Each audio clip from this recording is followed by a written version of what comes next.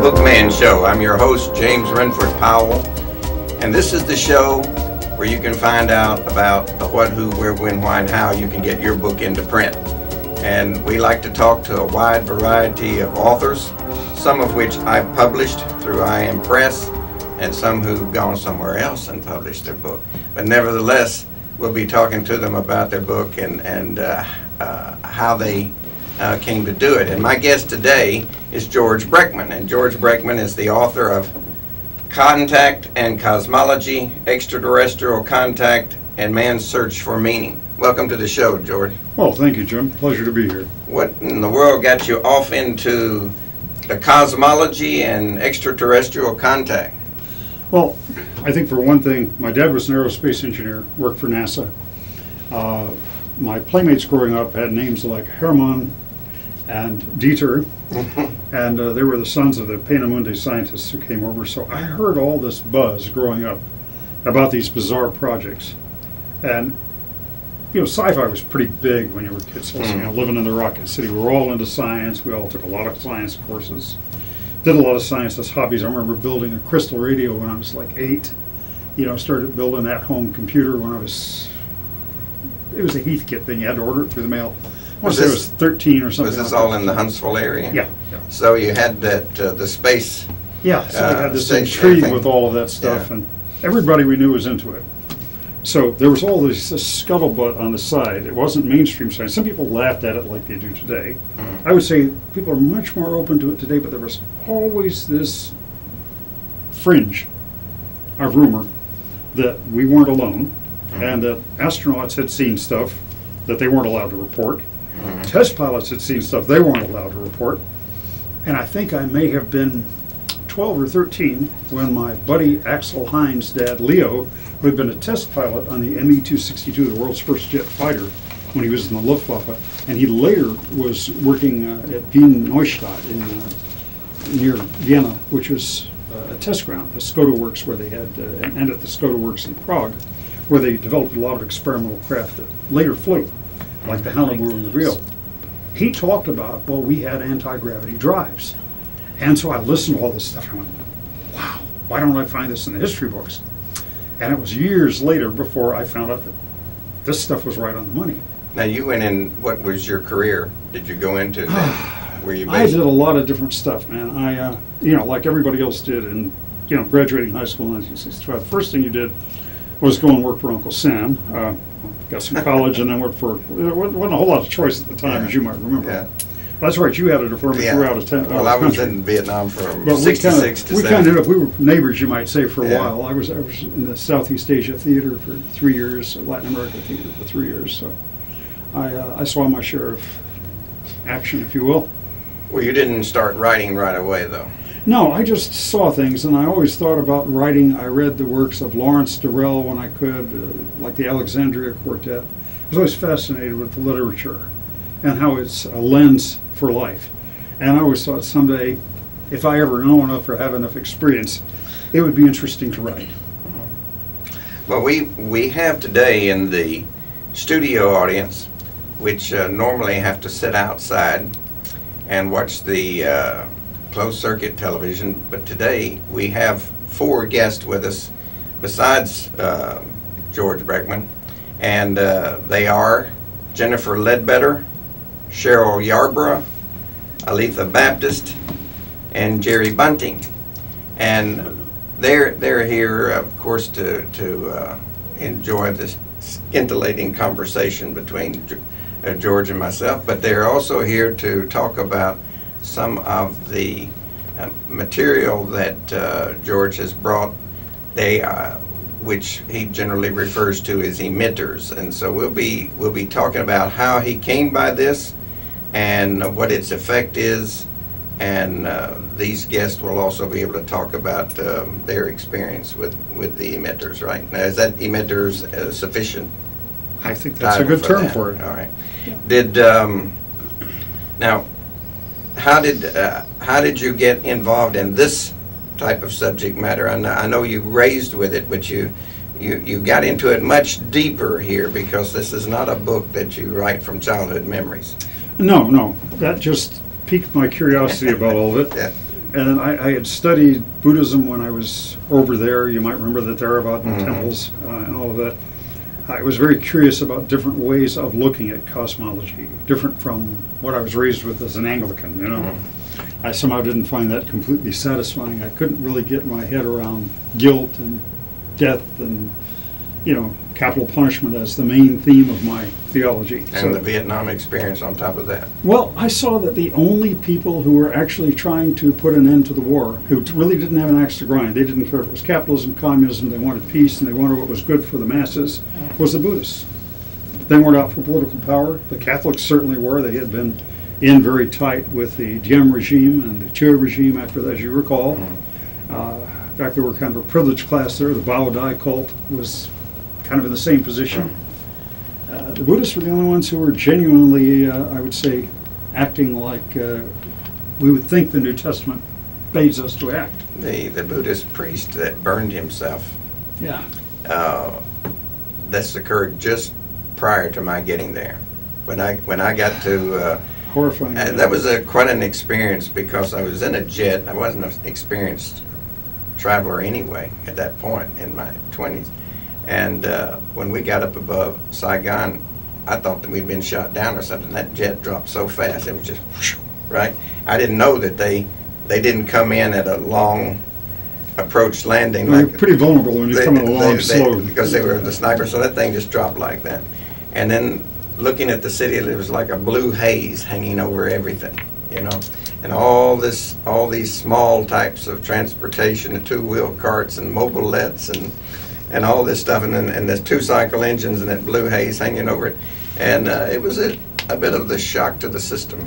Sure it was. And you came from where? Here? Yeah. Memphis area? Well, from Freed-Hardeman University, which is 90 miles... Nashville?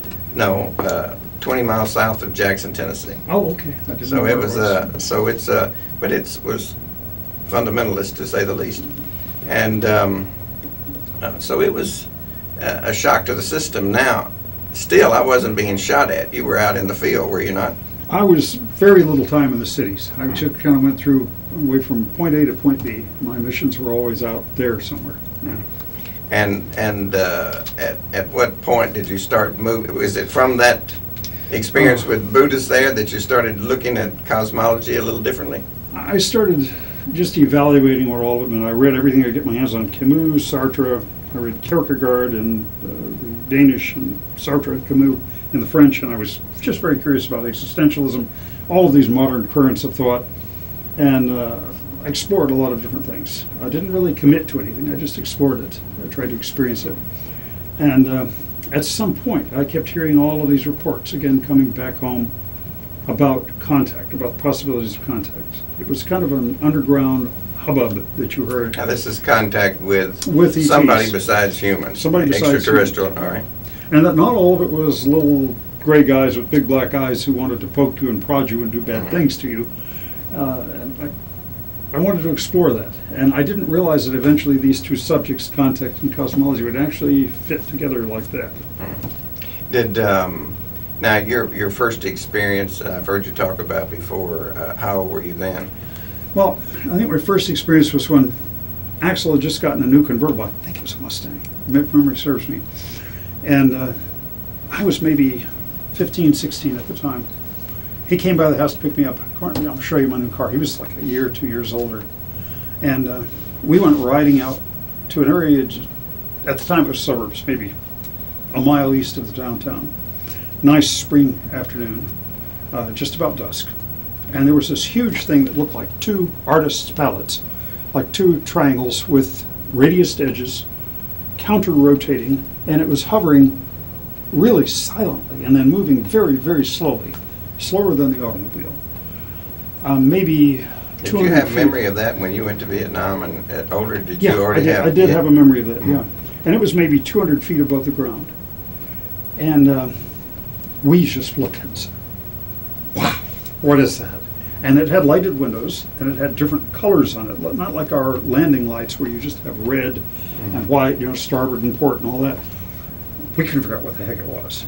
So, like two crazy, foolish boys, we thought, let's follow it. So we followed it up the side of Montesano Mountain, up the old Bankhead Parkway, if you know Huntsville. So it wasn't moving very fast. No, it was, I think in retrospect, it wasn't, we weren't following it. It felt our curiosity and wanted to hang with wherever we wanted to be. And I'll tell you why. We got up there, and at the time where there's condos now, there was an old logging road where the state would, because it's a state park, a state wildlife preserve sort of thing, they had fire lookout towers. And so they had this old ruddy gravel road going out to the lookout tower. So we pulled off there on a bluff. We got out, hey, come here, man, come here. I want to meet you.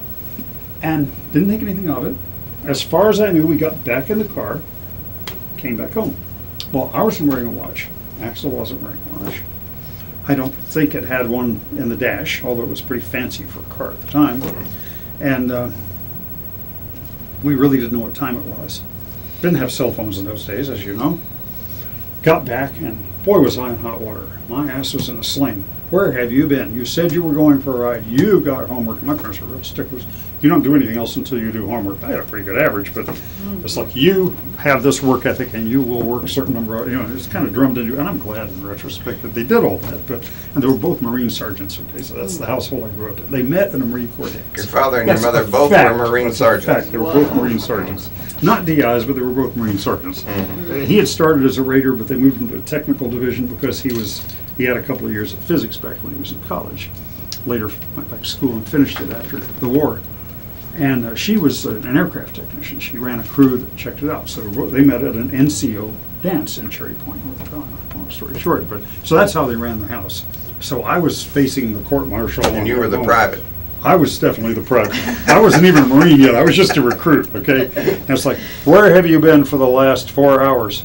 What do you mean 4 hours? We just went for a ride. Where else did you go? Do I smell beer on your breath? I haven't had a thing to drink, Dad. Honest, I haven't. Smoke? I haven't smoked anything. Smoking cigarettes, of course, is what they were talking about back then. Not what we would worry about today with our kids. But, right. So I was told that I had been gone for about 3 hours longer than I should have been. Didn't think anything of it. Described the encounter with the strange thing that we followed it. And it was like, yeah, you're hiding something. You went over to somebody's house. You don't want to tell us. So you hang out with those girls, that Catholic girl again. I said, no. And there was a big fear. You don't hang out with Baptist girls or Catholic girls for the reasons that parents used to tell us, Anyway, so that's how it was in those days.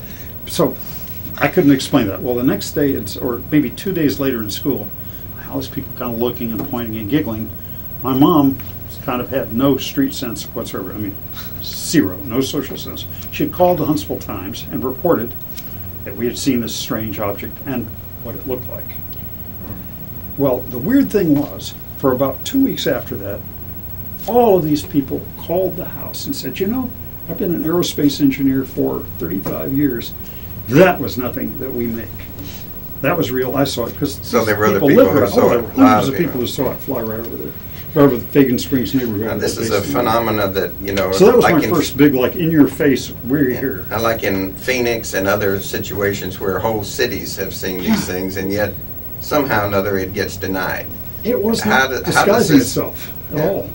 And how does that happen? How can so many people see something like that and get away with hiding that?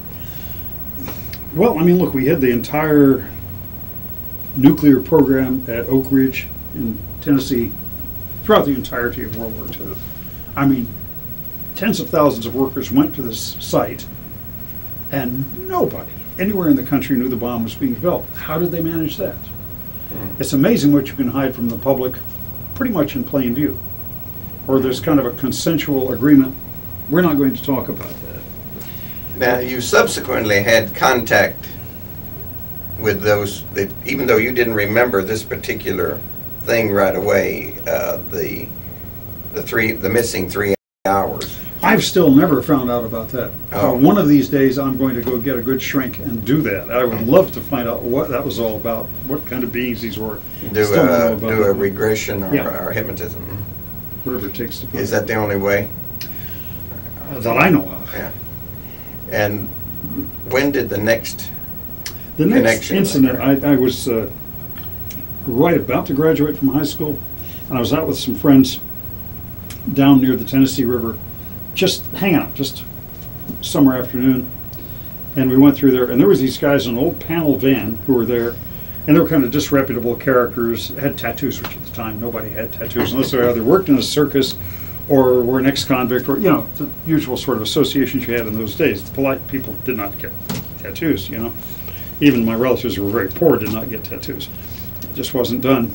And so, you know, there was this culture shock with these guys, and they were talking really rough, and they were gambling out in those fields. We were just there hanging around, kind of halfway looking for artifacts. You could get a lot of Indian artifacts at the time. They came down there and lived at the edges of the river.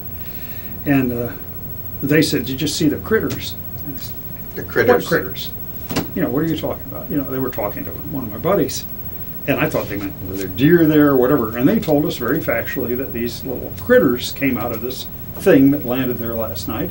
And I wasn't quite clear of the nature of interaction with them. But they described this weird craft that was circular, and it had 3 pods that landed. And we kind of laughed at them. These little rednecks are crazy, or they've been drinking too much vanilla extract, which they smelled like. Interbreeding. You know, whatever it was, we didn't know. I just figured maybe they were drunks or whatever, you know. And they showed us these very deep indentations in this hard, rocky soil that you have down there. And so it was like something pretty heavy was rested there, and they were exactly spaced, you know, equilateral triangle. In retrospect, I want to say they were maybe about 70 feet apart from point to point, you know. So in retrospect, I became aware of the fact that this really happened, and I wish I'd stayed around and talked to them, but you know, it was this culture shock. Do you have any idea of how many reports there are of similar incidences? It seems to me, through talking with Eddie Middleton, who is the state director for MUFON, that they're very substantial. Very large numbers of people talk about this. Alabama's MUFON chapter, and whenever we go to, I've been going to the meetings for years, they always talk about what's happening in the state. And quite often it's like a dozen or more in a given month. It can be pretty active. You would think Tennessee is a pretty hot spot because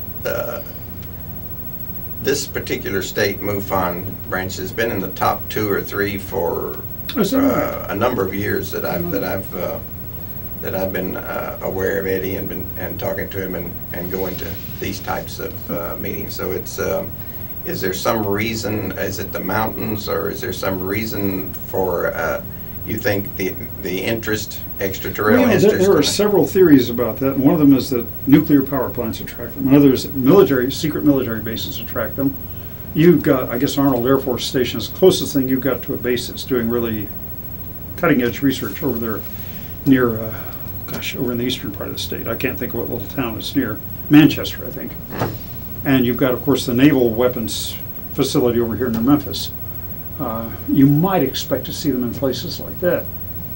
And there's been a lot near naval bases or Air Force base, England, all over the world.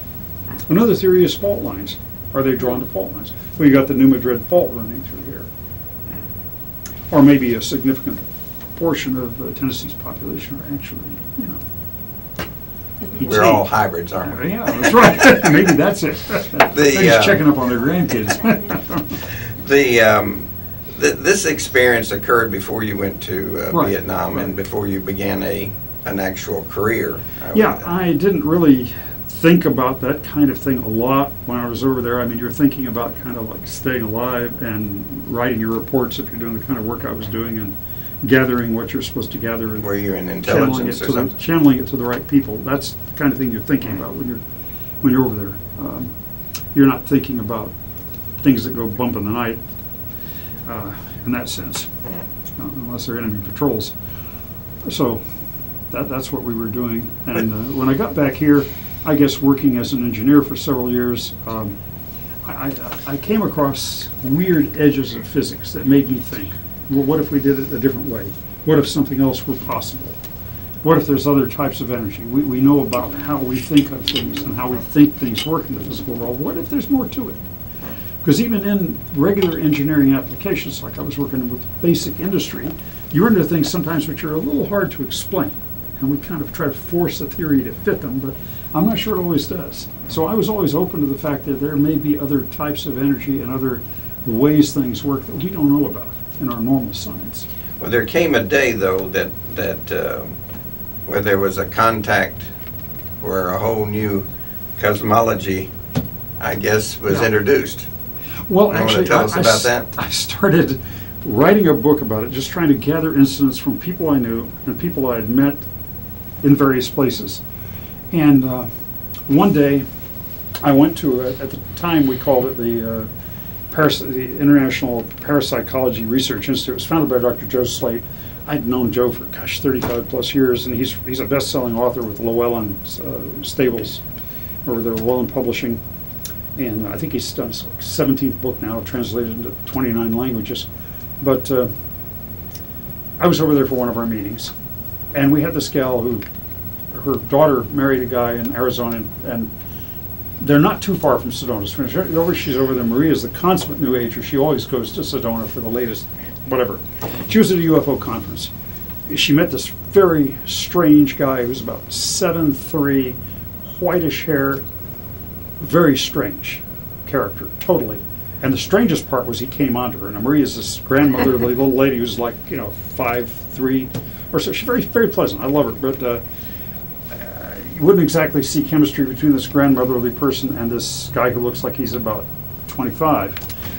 And on top of that, one of his friends told her during the conference that she really had to meet him because he'd taken this friend for a ride in a spaceship out through the desert. So she was absolutely intrigued. And he offered gave her all his contact information and all that. So she was telling the group about it. And just as a lark, I said, Marie, I am working on a book about this stuff.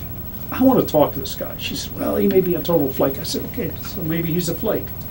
I would still like to talk to him and just let's see flakes what are happens. interesting too. Yeah, and even if he is, he might know people, who are the real deal. Maybe he knows ET. Who's to say? So, without any further thought, she wouldn't give it to anybody else in the group. She gave me his number, so I called the guy. He said, I've been expecting your call. I started like, okay. Yeah, he's watched too many movies. Well, it turned out he really had been expecting my call. This was all a setup from the get-go. And he ended up asking me a very weird screening process. He says, yeah, we would like for you to come, but we've got to screen you first. Because I said, look, if you're sending spaceships out to give people rides, as long as it doesn't involve abduction, and I'm conscious when I go and willing, and there's no weird shit, count me in, okay? Now, if it involves objects being placed in any of my orifices or penetrating my skull or anything, this is not going any further. He said, yeah, we don't do that kind of stuff. It's okay. And by the way, what's the name of your group? What were the Pleiadians? I said, okay, I've never heard of Pleiadians. Pleiadians. Where are you from? Well, the Pleiades. Okay. And I mean, his story was pretty fantastic. He tells me, he looks 25, but he says he's a 12-year-old clone of one of their adults. I don't know how this works. Anyway, so I thought, okay, I'll play along. So this is all pretty strange to you. It's totally strange, but I thought, when you're talking about a book about ufology and researching, sometimes you talk to really out there people wearing tinfoil hats who actually lead you to good information. And you just have to filter it a little bit, and you have to figure out what the source of that information. You don't take them at their word. You know what I'm saying? Researching a story, like any other feature writing. You have to investigate, dig a bit as you go. So I mailed him a photograph, and I said, what are you going to do with this photo? He said, I'm going to put it up on my bulletin board in my trailer. It was in a trailer with his mom, okay? Don't ask. And in Sedona.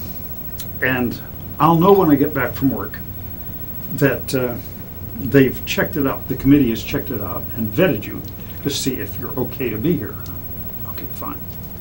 How will you know? Well, I'll measure the radiation level. This guy's an engineer. I talked to him. He genuinely is technically trained. He's the real deal. And as a side note, Marie, my friend, said that when she was there, they had a break in the middle of this long UFO symposium. This is, they went out for lunch, and these guys with suits came over and get Jay. He's wearing a Hawaiian shirt and cut-off shorts and sandals, and they sit down at a big table, and they all bring out their laptops and notebooks and are talking to him and making notes. So she thinks maybe he's not such a flake. There's something going on with this guy. We don't know what it is. So I mail the photo. I get a call back a few days later saying, okay, you've been approved. They'll come and get you. Okay. And I wake up one morning without a really clear memory. I'm wearing shoes, which I didn't remember going to bed wearing shoes. I normally do not, you know, as you might imagine. And they have, you know, grass on them, which again, normally is not the case. And they're a little bit muddy because it was March and it had rained not too far away, or maybe it was dew, I don't know what it was, but anyway, a bit muddy. Come back in, and I didn't think anything about it. Went to the gym with my son a couple of days later, or maybe it was that day actually, and I belonged to the UAH gym there, and taking a shower after a hard workout and doing martial arts for a couple hours. And he says, "Dad, what are those marks on your back?" I said, "What marks?"